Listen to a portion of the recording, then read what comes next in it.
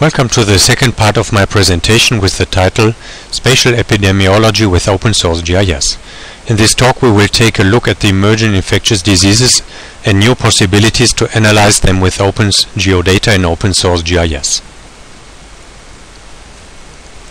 There is an increasing problem of emerging infectious diseases in the world.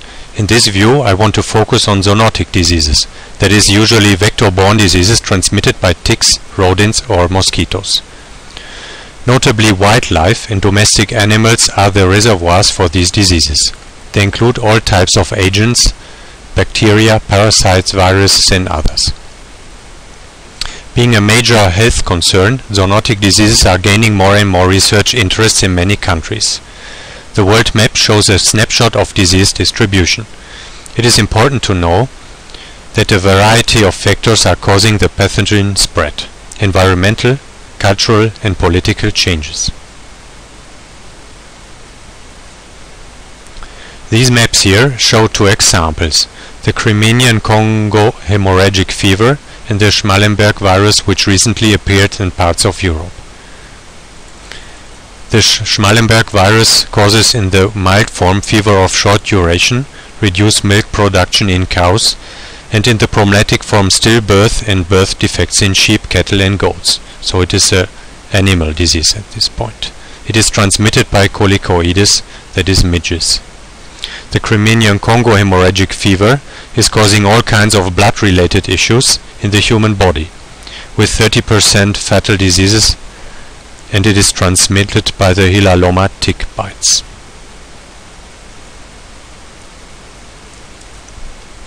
At the Fondazione Edmund Mark, we work in different EU projects since the 6th Framework Program. IDENEXT is one of the projects in the 7th Framework Program that deals with the new emerging infectious diseases for risk assessment in Europe. Disease spread is a specific geographical problem, which requires the use of GIS. As an example from Finland, we are studying the hantavirus spread, which is a hemorrhagic fever with renal syndrome in human. It is affected by climate change, for example milder winters than in the past, less snow and more rain, which leads to rodents taking more refuge in houses in small and man-made shelters, hence leading to an increase of human infection risk. During the winter of 2008 and 2009 there was a peak epidemic record with 3,500 cases of hantavirus for a total population just over 5 million people. Another European project we are involved in is the Euro-West Nile project, which aims at the risk assessment of West Nile fever outbreak in Europe. Since 1999 there were several large waves of West Nile virus in the US, with many fatalities.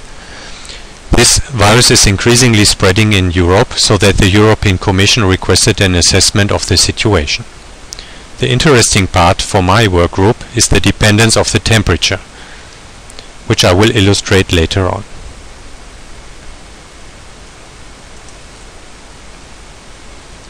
We are using open source GIS software, basically the GDAL software, which is an interoperability library, Proj4, that is a reprojection library, and GrassGIS.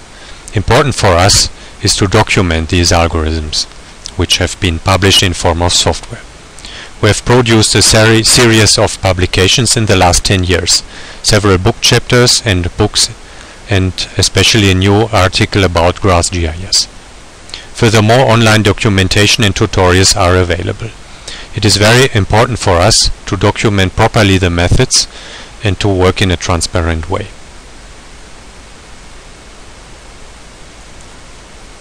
My work group, the GIS and Remote Sensing Unit at the Foundation Edmund Mark, is specialized in processing massive amounts of geospatial data. Luckily, there are huge amounts of US satellite data freely available.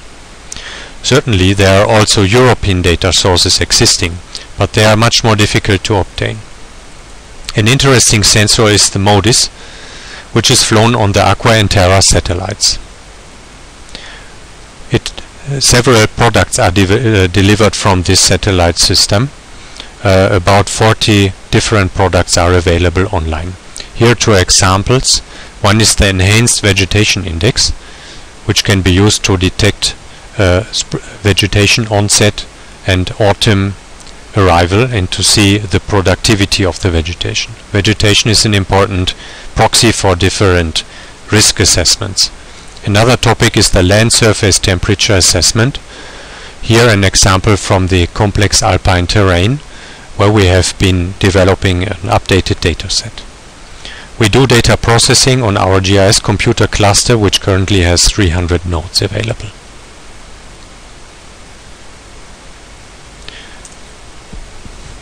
The MODIS sensor is of global relevance to public health and also other sectors. The situation is that the MODIS sensor offers 36 channels in the range of optical light, near and thermal infrared. From these aforementioned 40 products are generated. It's a strictly hierarchical system from a spatial point of view, and data delivery is taking place at 250 meter, 501 kilometer pixel resolution. In terms of land surface temperature, the error rate is below 1 Kelvin, which is very precise. There are two MODIS sensors available, one on the Terra satellite, since the beginning of 2000 producing data, with an overpass in the morning and also in the evening time. And the second system is on Aqua satellite, started in 2002, overpassing after lunchtime and after midnight local solar time. At this point we obtained 4 overpasses in 24 hours for the entire globe. Data are available after about 72 hours. We've been focusing on one product, which is the land surface temperature. A series of indicators can be derived.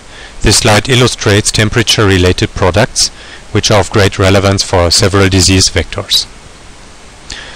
The point is that we have 4 maps per day, but those can be aggregated to different proxies. One, for example, is the late frost period analysis, which is relevant for masting of trees, which is then triggering the seed production and also the presence of rodents. Another topic is the growing degree days for the phenological status of plants or mosquitoes, for example.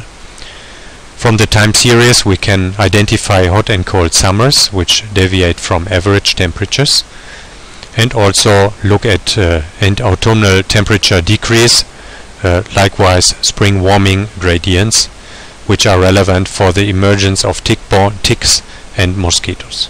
And of course all common indicators like temperature minima, maxima can be derived.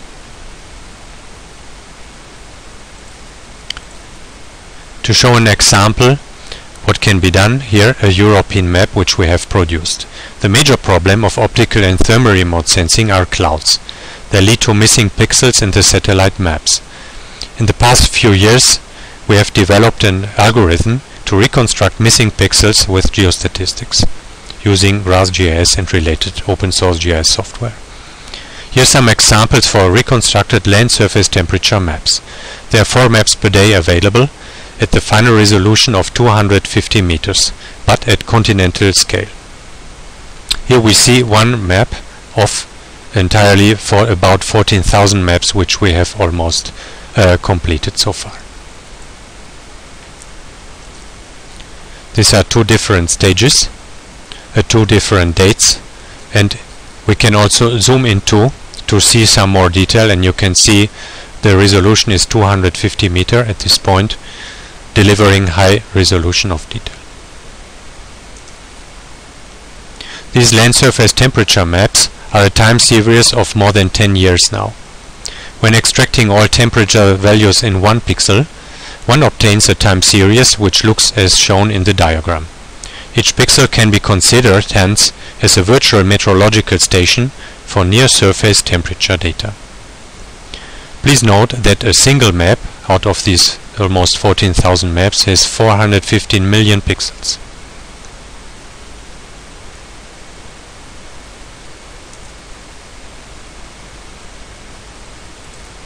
Looking at some applications An important topic is the spread of the tiger mosquito Aedes albopictus, which is an infectious disease vector. The map shows different diseases transmitted by the vector and also the distribution of the vector itself. It spreads meanwhile in Europe as well. It is known in other areas of the world for long decades. It survives and breeds in small containers using also tires and lucky bamboo plants for breeding sites. In 2007 there have been more than 200 cases of chikungunya fever, which has been imported by a traveler and has been spread by Aedes albopictus. This is the first case of notable disease spread of a tropical diseases in a non-tropical area. Why is this relevant for us? Because this vector is temperature dependent, and we have been developing a system to analyze the potential distribution of Aedes albopictus from reconstructed MODIS land surface temperature maps. We used 3 different indicators. One is the egg winter survival, analyzed from the January threshold data. The second one is the adult annual survival from annual threshold maps, and the third one is the mosquito life cycle based on growing degree days with a correction for the autumnal temperature. This has been published in the literature. You can see at the page bottom, slide bottom, the links to the documentation and the publications. From these temperature-based indicators we derive a classification, and this classification is then turned into a potential distribution map. In order to do this processing, the cluster of the Edmund Mack Foundation for GIS has been used. These are some technical data of the system. You must know that it is not necessary, of course, to have a cluster at home, but naturally you can also use desktop PCs and it will just take longer. But we plan to publish our reconstructed data in the near future, and like this there is no need to reprocess these data again. Everything is based on open source GIS and also on the R statistical language, and as a grid engine, and grid engine has been used as queue management. Here some results. The tiger mosquito as of today for a small area in northern Italy for the province of Trentino, using the different indicators we have described before. We see 3 different areas: highly suitable, moderately suitable and unsuitable, and the points in the map are trap data, and you can see there's quite some correspondence, but you can also see that it is a potential distribution map. This map has been published 1 year ago. Meanwhile the spread has been ongoing and more records have been obtained so far. We can also use the obtained results to make prediction of the future. This is the tiger mosquito survival in 2050 based on the IPCC A2 scenario, which is the January temperature, mean temperature plus 1.5 degrees Celsius, and the annual temperature, mean temperature plus 1 degree Celsius. This integrated into a map, and you can see compared to the previous map that there's quite some further spread possible.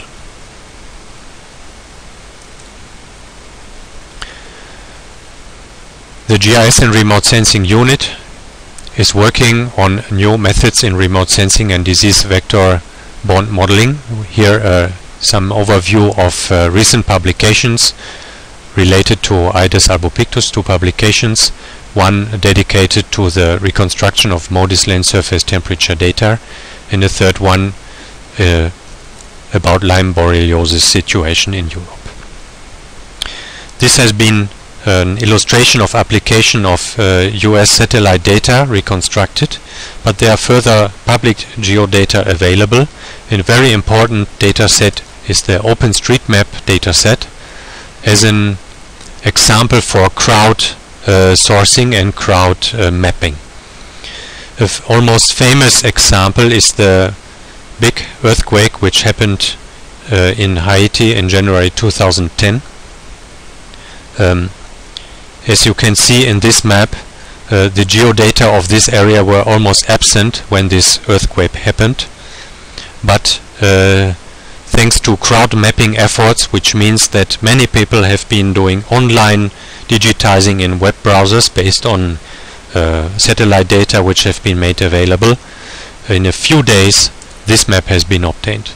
And this is an impressive work and giving an idea about the potential of crowd mapping and crowdsourcing, which means that many people contribute, even with small contributions, to a common goal.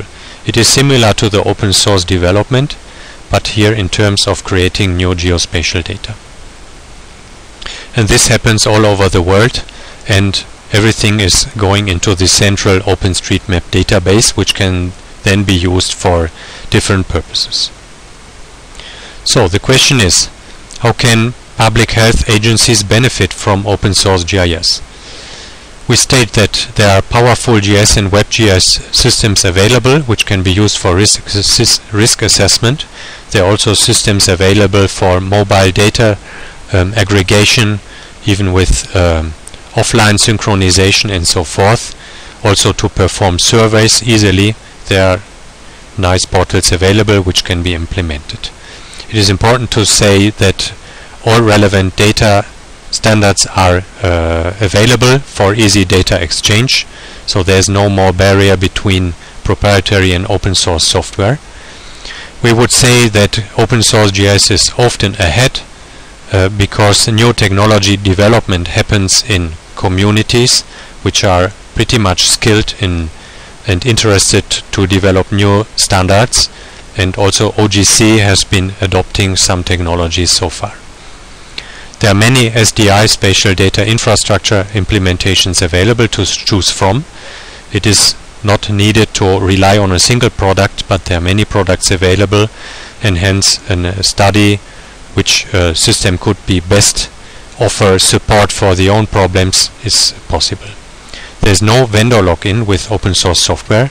There's a large amount of companies providing support, and there's no direct relationship between a product and a vendor, but there's the community-based development.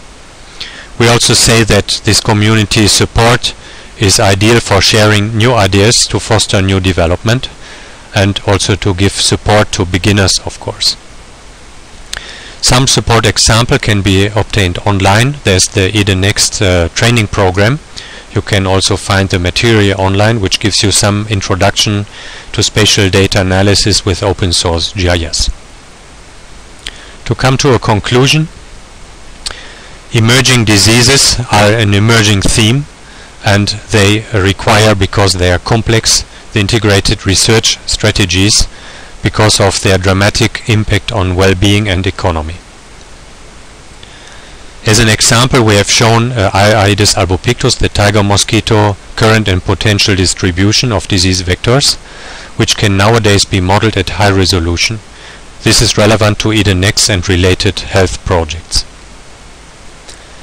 In the talk we have introduced the new reconstructed daily MODIS land surface temperature, which we'll now exploit for various topics in terms of disease vectors.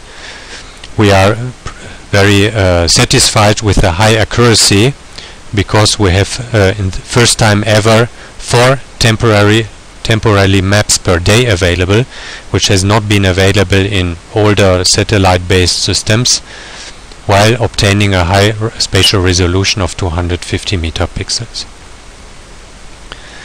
We state that there are almost unlimited possibilities with free and open source GIS due to the integration of the different packages, the integration of the different communities under the umbrella of Open Source Geospatial Foundation, OSGeo. The systems have been improved. They are now user-friendly and powerful. And software quality is addressed as well. The peer review of the code is very important, and it is an important factor to deliver future software capabilities in the framework of free and open source GIS. Thank you for your attention.